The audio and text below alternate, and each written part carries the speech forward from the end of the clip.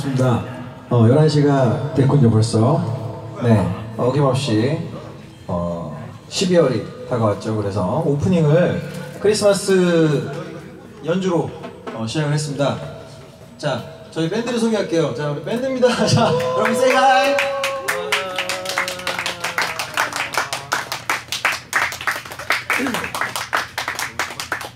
네, 이거 마이크로 하는 게 아니죠? 잘 들리려나 이게?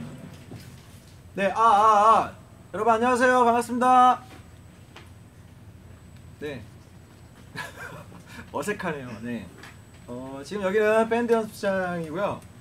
제가 지금 24, 25, 26일 네, 3일간 콘서트가 있어서 지금 바로 여기 밴드 연습실 네, 합주실에 와 있는데 지금 연습 중에 갑자기 1분 남았다고 해서 깜짝 놀랐어요. 네, 깜짝 놀란 상태에서 지금 여러분들에게 인사를 드리고 있는데 잘들 계셨죠?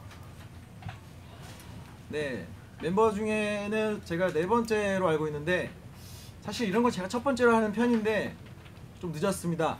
하지만 아시죠? 중요한 인물은 4번 야구선수도 4번 타자가 아닌가요? 네. 자, 항상 저와 같이 함께 늘 공연을 해주시던 우리 또 밴드 여러분들과 같이 인사를 드리게 되었는데 이번 또 밴드도 역시 없어서는 안 될 그런 존재죠. 우리 키보드 마스터 우리 마스터님 장주원님 박수 주세요.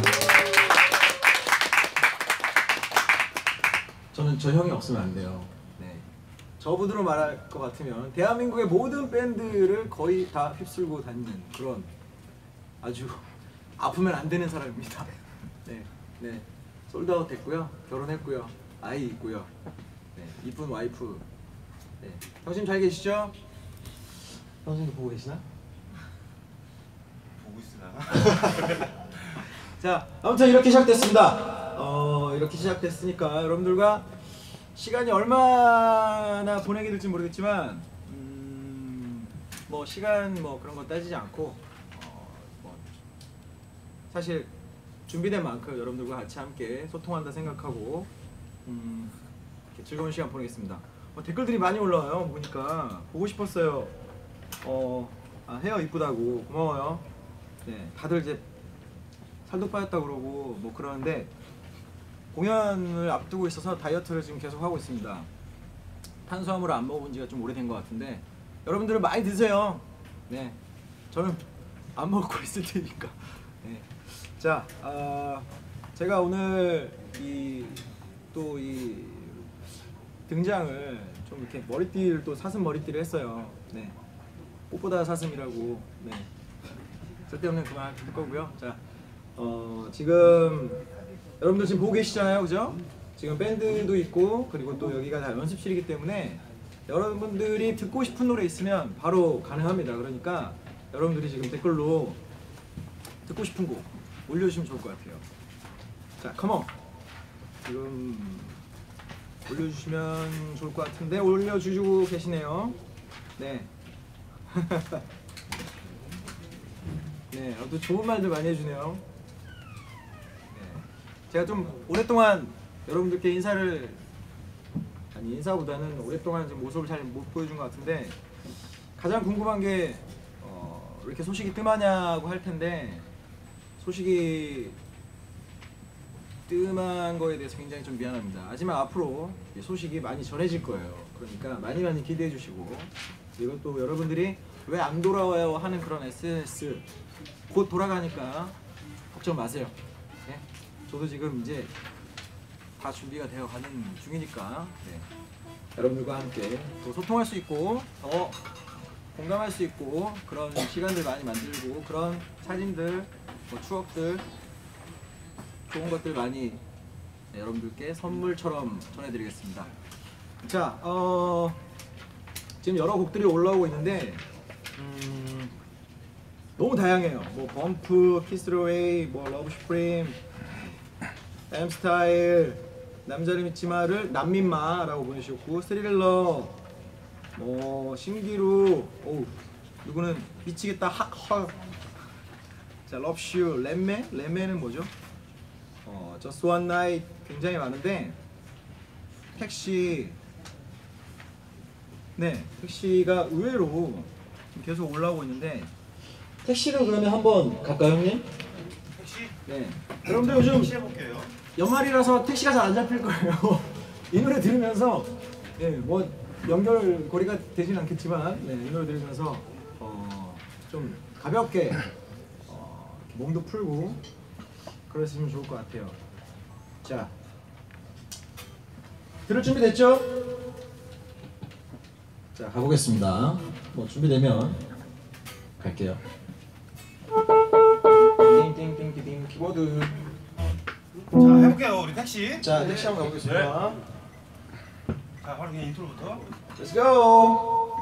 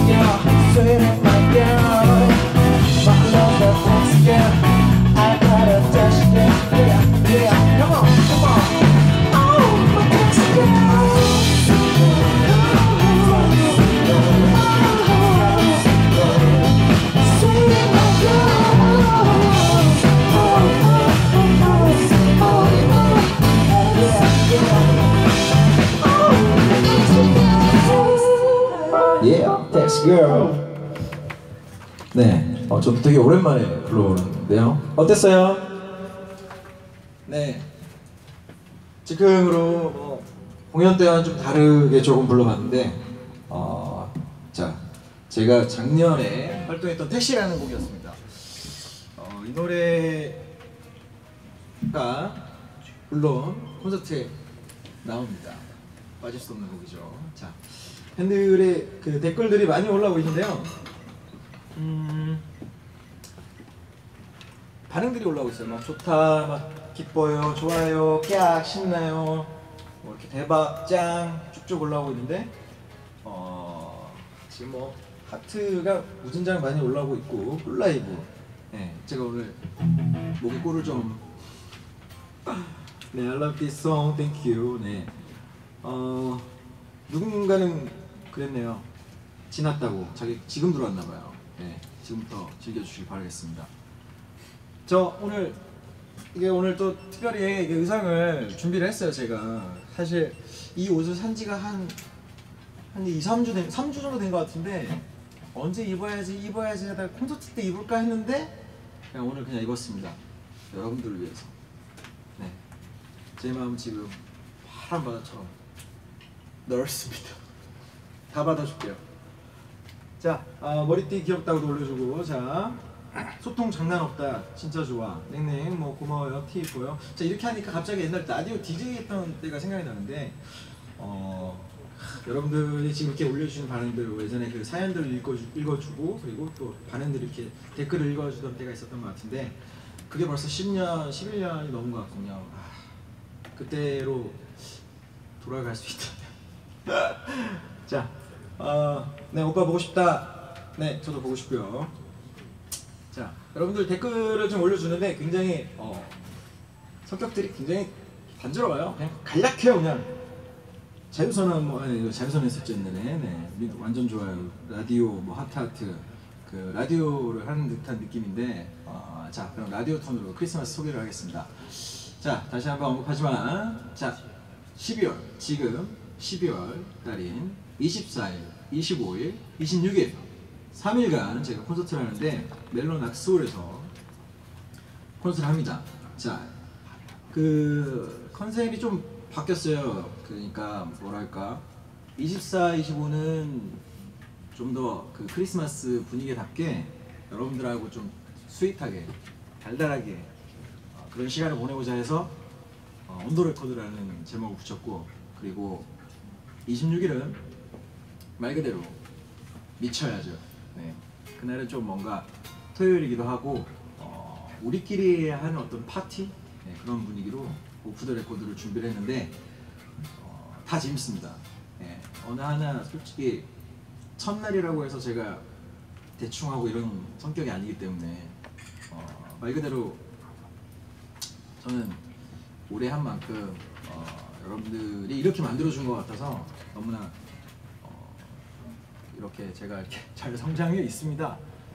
자, 그리고 지금 제가 콘서트를 준비하면서 그 이벤트 중에 캐럴송 어떤 이벤트냐면 캐럴송을 좀 이렇게 추천해 달라 해서 캐럴송들이 정말 많이 정말 출력을 했어요. 정말 많은 분들이 캐롤송을 정말 많이 이렇게 올려주셨는데 대략 정리를 해보니까 이렇게 되어 있습니다. 화이트 크리스마스, 눈 오는 날, 엉뚱한 상상, 라스트 크리스마스, 기도, 올면한데, 로돌프 사슴코, 페리스 나비다, 창밖을 보라, 징글벨, 하얀 겨울, 마지막 축제, 오라이 홈포, 크리스마스 이스 유, 이렇게 쭉 있는데 사실 이렇게 크리스마스 캐롤송이 정말 제가 크리스마스 때 콘서트를 하도 많이 해가지고 솔직히 소스가 계속 떨어지고 있는 상황이라서 너무 힘들었어요. 근데 이번에도 근데 제가 여기서 포기하면 안 되죠. 제가 음악을 또 좋아라 또 하고, 그리고 또 여러분들이 무엇을 좋아할까, 그리고 또 어떻게 같이 노래를 부르고 즐겨야지만 이렇게 흐름들을 알기 때문에 여러분들에게 또 신선한 그런 캐롤송들을 준비를 하고 있는데 일단 신청해주신 모든 분들께 땡큐 생일베리 감사드리고요. 진심으로 감사드리고, 자, 있는 노래 중에 사실 이제 크리스마스니까 그러니까 빠질 수가 없죠. 그 오프닝 때는 이렇게 크리스마스 송을 이렇게 연주로 해서 이렇게 등장을 했는데 이번에는 이제 크리스마스 송을 좀 즉흥적으로 즉석에서 한번 짧게라도 한번 불러보겠습니다.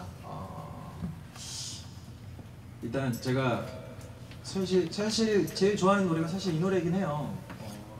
마지막 크리스마스 노래, 라스트 크리스마스를 좋아하는데, 라스트 크리스마스 좋아요? 라스트 크리스마스도 그냥 여러분들 보고 계신 분들도 따라해 주시면 좋을 것 같아요. 한번 불러볼까요? 이렇게요?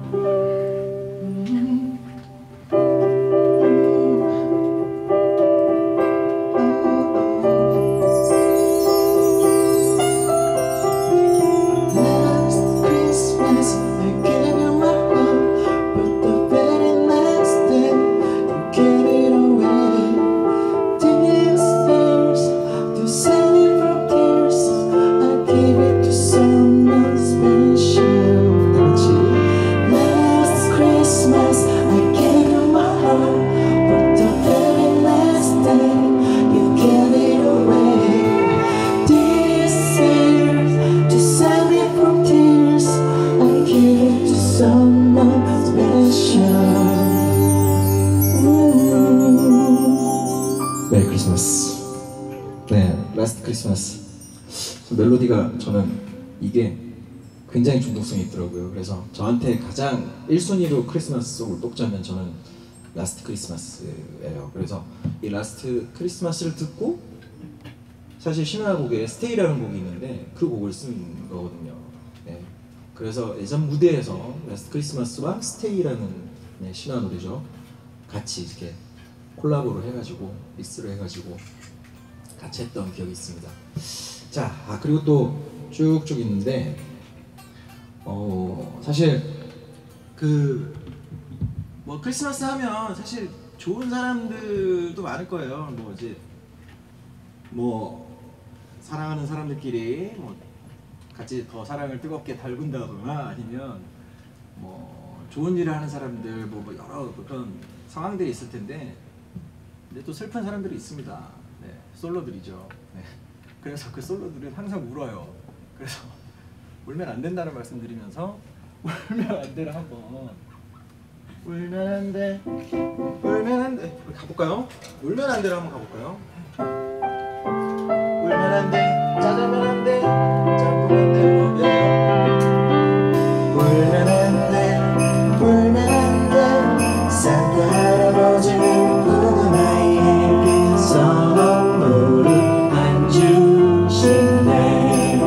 자, 한 번 더 여러분들 같이 하세요. 울면 안 돼, 울면 안 돼. 산타 할아버지는 우는 아이에게 선물을 안 주시네. 선물 안 주니까 여러분들 울면 안 돼, 알겠죠? 짜증날 때 장난할 때도 산타 할아버지는 모든 것을 알고 계신데 울면 안 돼, 울면 안 돼. 산타 할아버지는 우는 아이에게 선물을 안 주신대. 선물을 안 주신대.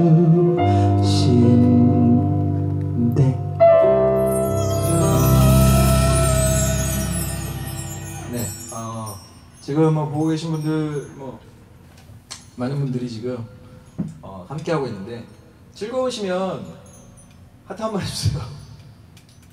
네, 되게 민망하구나. 저는 사실 이게 이거는 에릭은 죽어도 못하겠다.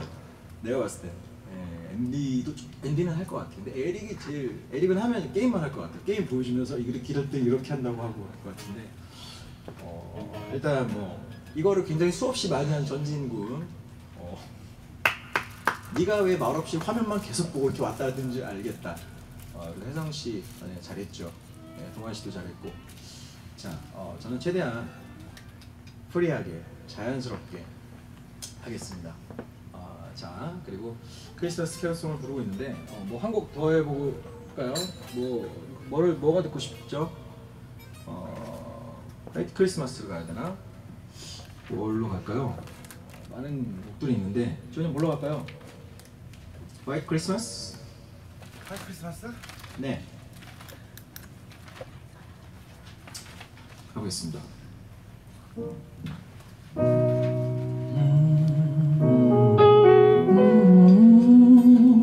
진짜 즉흥해서 부르는 거예요.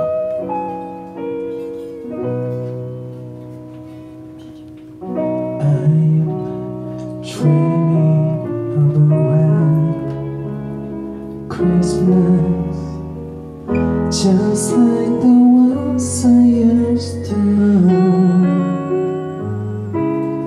where the child starts listening to children, to listen to hear sleeping in the snow.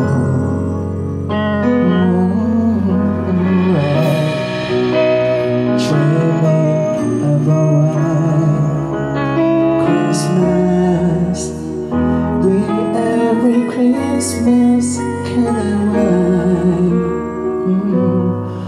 May your days be merry and blue,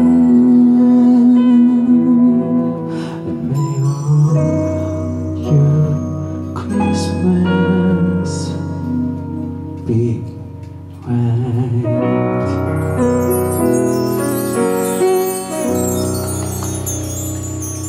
감사합니다. 지금 늦은 시간까지 이렇게 또 계속 함께 해주신 여러분들 다시 한번 감사하다는 말씀 드리고, 자, 계속해서 지금 반응들이 지금 많이 올라오고 있는데, 오빠 제발 댓글 좀이라고 지금 재밌는 벌써 이제 봐서 미안해요. 그래. 자, 크리스마스 송을 지금 계속했고 지금 계속 댓글들이 올라오고 있는데, 네, 저도 감사합니다. 여러분들, 네, 하트 많이도 보내주시고, 그리고 퇴근 후 너무나 신난다고, 네, 보내주셨고, 넘나 죽음 감사합니다.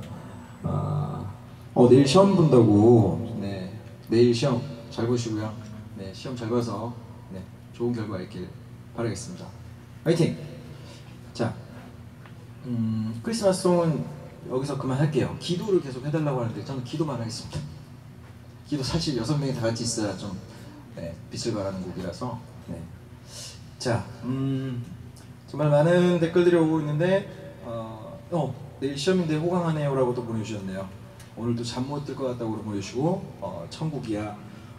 아, 이런 분위기구나. 아무튼 좋은 글들 많이 올라오고 계시는데, 시험들을 지금, 대학생분들 지금 기말고사 기간이죠. 지금 날씨가 많이 추운데 고3 수험생들은 항상 전진군이 담당을 했던 저는 이제 대학생분들, 네, 기말고사 술 적당히 드시고요. 네, 그리고 건강하면 이 두뇌회전이 빠르기 때문에 운동을 좀 많이 좀 하면서 공부도 집중해서 좋은 결과를 얻을 수 있는 그런 시험을 봤으면 좋겠습니다.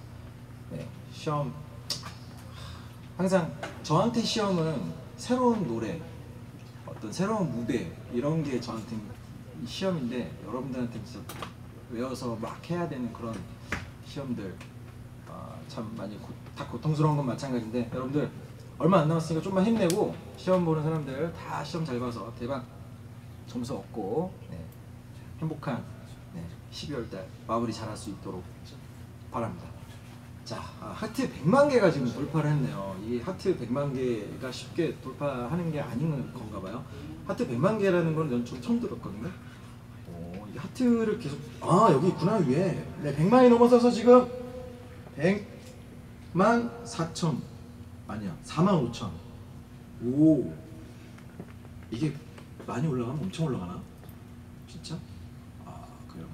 자, 아무튼 하트 많이 보내주시고요. 그리고 매주 여러분들 목요일마다 SNS 이벤트가 공개될 예정입니다. 여기 글에는 많이 기대해줘, 반말이라고 써있는데 많이 기대해주세요. SNS 이벤트가 공개될 예정인데, 좀 색다르고 좀 여러분들께 같이 추억으로 남을 수 있는 그런 이벤트들 공개할 예정이니까 많이 참여해 주시기 바라겠습니다. 매주 목요일마다입니다. 알겠죠? 알겠죠? 자, 지금 뭐 이렇게 지금 밴드 연습실에서 지금 여러분들과 같이 소통을 하고 있는데, 반말해줘요. 그래요. 미안. 잘 지냈어? 밥은 먹었고. 잘 지냈냐? 야, 동환이 오빠다 임마. 야씨 추워. 그래 나 혼자 산다. 혼자 살아. 우리는 너네들 때문에 결혼 못해. 네. 저 물 좀 마실게요.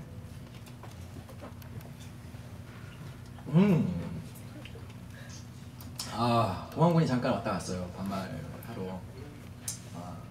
하러 왔었는데 사실 제가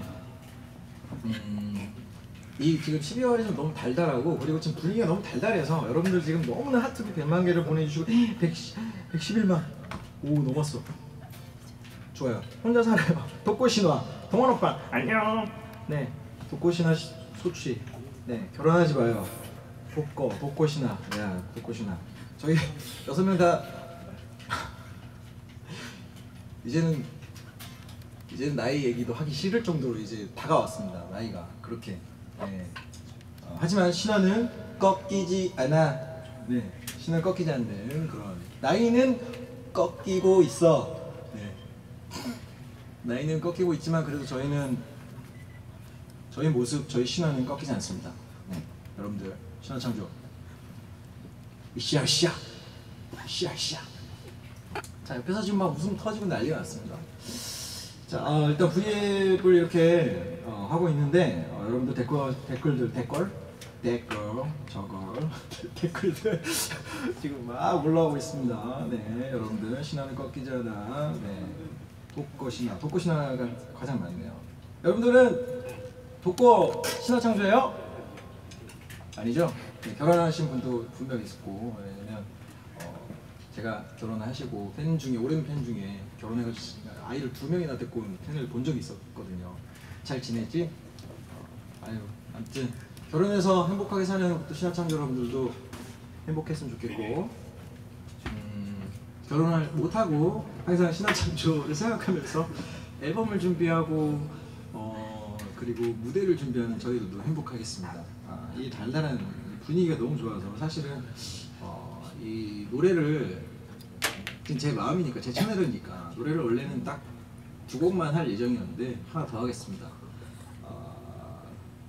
신청 안 받고요. 제 이 달달한 기분을 그대로 표현하겠습니다. 지원이 형, 자 밴드 잠깐만 집중해 주시고요. 자,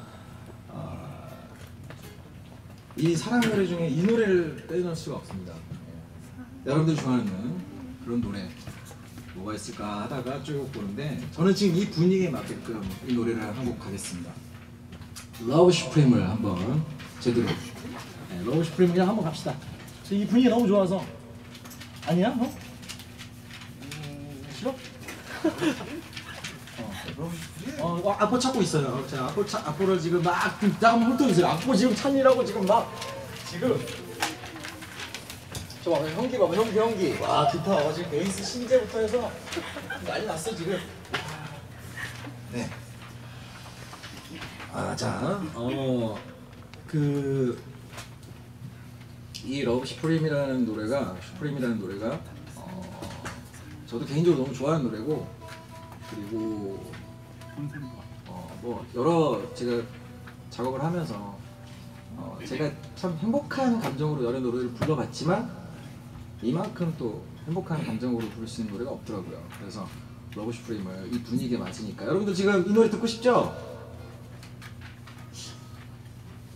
듣고 싶나? 네, 러브슈 해서 왜냐면 하트를 지금 100만 개를 넘었기 때문에 러브슈를 한번 들려드리겠습니다. 또 지금 우리 마스터 키보드 지원이 형은 지금 악보를 못 찾아가지고 네, 지금 악보 찾을 때까지 제가 이런 재미가 있구나. 형 천천히 해요. 괜찮아요. 아니면 뭐 건반 빠져갈까? 자, 댓글 그 사이에 댓글 좀 읽어드릴게요. 형 준비되면 얘기해. 오케이. 자, 댓글들이 쭉쭉 올라오고 있는데 듣고 싶어요. 많이 듣고 싶어요. 좋아요. 아이코 밴드 바쁨 막 지금 넘기고 있는데 천천히 찾아요. 천천히 찾으세요. 이걸 빨리 찾고 빨리 노래 부르고 또 이렇게 하고 마무리하면은 이제 여러분들하고 이제 인사해야 될 시간이라서. 자, 그 전에 한 번 더 짚겠습니다. 매주 목요일마다 SNS를 통해서 그 이벤트를 공개할 예정이오니까 여러분들 많은 참여 부탁드리고, 그리고 저는 지금 24, 25, 26, 3일 공연을 하니까 여러분들 잔뜩 기대 많이 하시고 많이 즐겨주시길 바라겠습니다. 네. 자, 준비된 것 같아요? 빠바바바, 준비가 됐어요. 자, 가겠습니다. 갈게요. 그냥 카운트부터 해서 그냥 Let's go.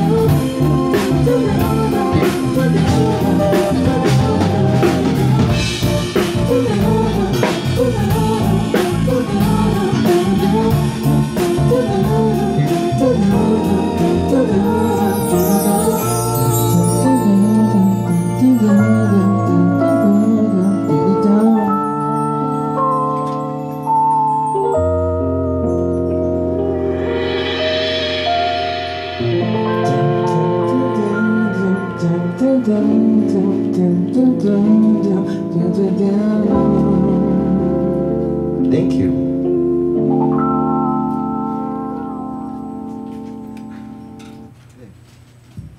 네, 러브 스튜디오였습니다. 박수!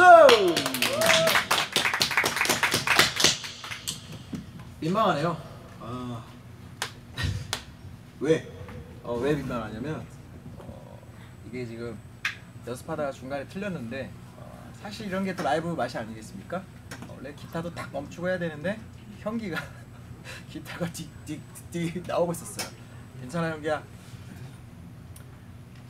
자, 러브 슈프림이었고요. 자, 여러분들 네? 5분만 더 해달라고. 방송을 5분만 더 해줄까요? 아니면 노래를 5분 더 해드릴까요? 둘 다. 네. 흠뻑 빠져서 봤어요. 뭐 달달한 오빠, 뭐 행복해요, 고마워요, 막 박수도 많이 보내주시고 하트도 보내주시고 하트가 160만이 넘었습니다. 160만, 200만이 갈 것 같은데요. 200만까지 좀 많이 하트 보내주시기 바라겠고요. 자, 저도 모르게 이거 하니까 마치 좀 있잖아요. 방송의 마리텔 같은 느낌이 드네요. 네. 이건 예전에도 저도 한번 나갈까 말까 고민했었는데 저는 그냥 음악에 좀 더 전념하고 싶어서 못 나갔었는데 되게 힘들겠네요. 이게 또 생방 같은 느낌이 있어서 생방 같은 느낌이 아니라 생방이죠 사실. 네. 하트 많이 보내주시고 계시고, 네 여러분들 노래 들려주시니까 확실히 반응들이 그냥 난리가 그냥 브루스가 났네요. 네, 난리 브루스가 났어요. 네. 자, 이 공연 달달한 거 그리고 뭐 이런 스윗한 그런 달달함을 느끼고 싶으면 24, 25로 오면 됩니다. 그리고 26일은 정말 많은 24, 25도 굉장히 많이 준비했고 26일은 또 26일 나름대로 준비를 했는데 색깔이 너무 틀려요. 겹치는 곡도 있겠지만 분위기 자체가 틀리기 때문에 여러분들 24, 25일도 작정하고 오시고요. 26일도 작정하고 오시면 될 것 같습니다. 말 그대로 26일 공연 끝으로 또 이제 잠시 또 활동을 쉴 것 같은데 그래도 이제 내년 또 되면 또 어김없이 또 저희 신화는 또 3월에 또 콘서트를 하는 거 아시죠? 그렇기 때문에 그 신화 콘서트도 콘서트지만 앞으로는 이제 저 2016년에 있어서는 제가 또 하고 싶은 것들이 있잖아요. 그 중에서 가장 차지하는 게 이거였더라고요. 보니까 늘 하는 거였지만 좀 더 여러분들께 좀 더 좋은 노래 들려드리고 싶어서 음악에 많이 시간을 많이 투자를 해서 좋은 또 음악들 많이 만들어내고 여러 사람들과 또 작업을 통해서 여러분들과 함께 같이 공유할 수 있는 그런 노래들을 좀 많이 선보이고 싶어서 음악에 좀 많이 흠뻑 젖어서 2016년에는 여러분들께 오빠가 정말 아니 뭐 민우, 에미, 뭐 제가 그 음악에 정말 이렇게 열의를 갖고 있었다라는 걸 다시 한번 느끼게끔 해드리는 그런 2016년을 만들고 싶습니다. 그러니까 여러분들 많이 많이 기대해 주시고 네, 기대해 주시기 바라겠습니다. 자, 이제 뭐 언뜻 하다 보니까 몇 시예요? 뭐 30분이 넘었어요. 원래는 정해져 있는 시간은 사실 없다고 들었는데 사실 저희가 밤새도록 할 수도 있을 것 같은데 첫 날이다 보니까 살짝 아쉬움도 좀 남아야 되는 법이기 때문에 이제 슬슬 인사를 드려야 될 것 같은 분위기가 다가오고 있습니다. 자, 아무튼 내년에 저희 신화 또 새로운 앨범도 많이 기대해 주시고 그리고 또 우리 또 멤버들이 여러분들 생각하는 마음 그리고 또 여러분들을 위해서 하는 그런 열정들이나 이런 것들 뭐 항상 해가 가면 갈수록 여러분들 더 생각하는 마음이 크니까 여러분들도 저희 항상 늘 그렇듯이 항상 저희 많이 생각해 주시고 많이 사랑해 주시면 될 것 같아요. 그리고 또 이제 혜성 군이 아마 내년 1월에 여러분들께 네, 솔로로서 네, 좋은 노래 가지고 퍼포먼스가 장난이 아니에요. 우리 혜성 군 제가 봤는데 댄스를 하려고 그러나 하지만 또 혜성 씨의 그 감미로운 그 목소리가 또 발라드이기 때문에 발라드를 부르려나 했는데 여러분들 상상을 깰 것 같습니다. 그러니까 기대 많이 해주시고 그리고 지금 동안군도 지금 콘서트를 지금 계속 하고 있는 걸로 아는데 시간 내서 좀 가야 되는데 내가 바쁘다. 내가 바빠. 동안아 10회 공연 이제 몇 회 남았지? 아무튼 우리 동안군 공연 하고 있는데 아프지 말고 잘하길 바라겠고 전 친구는 요즘 밤마다 심심한가 봐요. 자다 깨거나 아니면 제가 일하고 있을 때 항상 카톡이 와 있더라고요. 형 뭐 하냐고. 왜 그러면 형 보고 싶어서. 중재야 형도 보고 싶고 그래 너랑 술 한잔 해야 되는데 나 술 먹을 그게 안 된다 지금. 술을 먹을 수 없어 미안하고. 아무튼 공연 끝나면 한잔 진하게 마시자. 전 친구는 지금 또 26일날 중국에서 또 투어 일정이 잡힌 콘서트가 있다고 들었습니다. 우리 전 친구도 콘서트 성황리에 잘 마치고. 그리고 에릭은 저도 궁금해요. 지금 어떻게 지내는지. 에릭 오게키 데스까? 네, 에릭 씨는 지금 아마 개인적인 시간을 가지면서 제가 알기로는 몸을 지금 만들고 있는 것 같다고 들었어요. 왜냐면 저도 이 몸을 만들면서 그걸 얘기했더니 자기도 지금 하고 있다고. 그래서 운동을 열심히 한 걸로 알고 있어요. 그리고 앤디 군은 앤디 군 항상 바쁘죠. 앤디 군이 저랑 거의 집이 가까운데 앤디 군이 저를 왜 안 보고 싶어 하는지 모르겠어요. 저는 보고 싶다고 계속 표현하는데 정말 앤디야 우리 같은 이웃끼리 그러면 안 된다. 아무튼 형 공연 놀러 오셨으면 놀러 오고요. 알겠죠? 앤디 씨. 자, 이렇게 멤버들 근황도 살짝 얘기 드렸고 이제는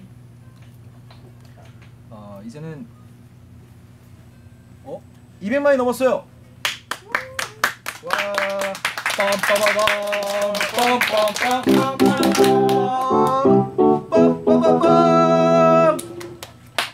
네, 200만이 넘었습니다.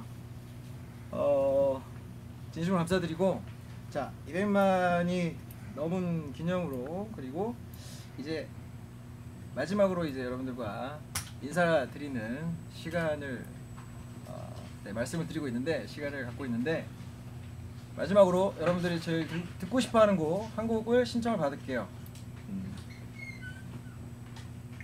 네, 많이 올라오고 있습니다. 20분 더 추가하라고요? 저는 진짜 개인적으로 그렇게 하고 싶은데 지금 연습도 해야 돼가지고 좀 양해 좀 구하겠습니다. 자, 앵콜곡 200만이 넘다니 감사드립니다. 네, 다음번에는 더 많이 하트 보내주세요. 하트가 많아야지 이게 좋은 거구나. 210만이 넘었어요. 자, 뭐니뭐니 해도 이 노래 스타일들이 다양하잖아요. 제 노래가 스타일들이 다양한데 저는 개인적으로 노래 스타일이 다양하지만 스타일 중에 가장 스타일을 또 말하자면 이 스타일을 빼놓을 수가 없죠. 바로 M 스타일을 마지막 송으로 여러분들께 들려드리면서 인사드리겠습니다. M 스타일을 마음껏 지금 같이 즐겨주시고 만끽하려 주시길 바라겠습니다. 지금까지 M 민우였습니다.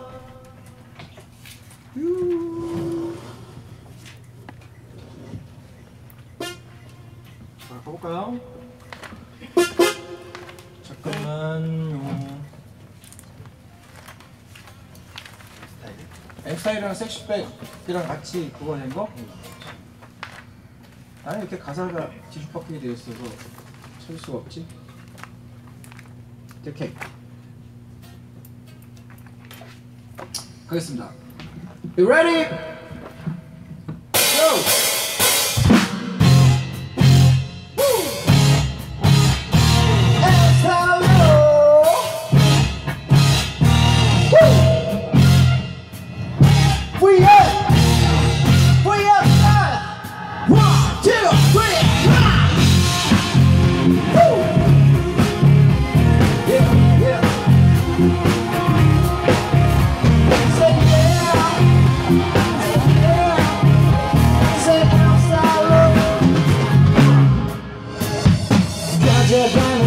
속에 모두 같이 정신없이 흔들대는 몸부림에 함께 거짓말이야 신경 쓰지 빠져버린 이곳에 넌 이미 Come on girl You're my mind Come on Yeah 몸을 부딪혀 Oh girl 오늘 밤 내게 뜨거워진 my disco Hey 미쳐봐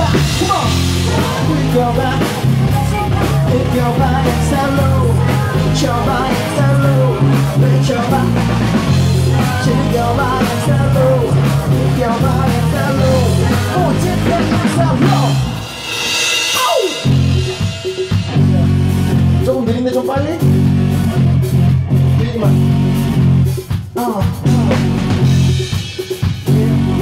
다들 이 노래 아시죠?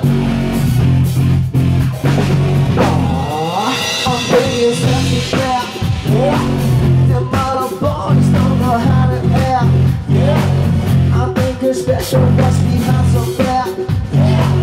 So turn around and you got the swag. Take it to the cross. You're speaking like you're speaking out the slave. Unless you with me, I'm just me. It's just a call.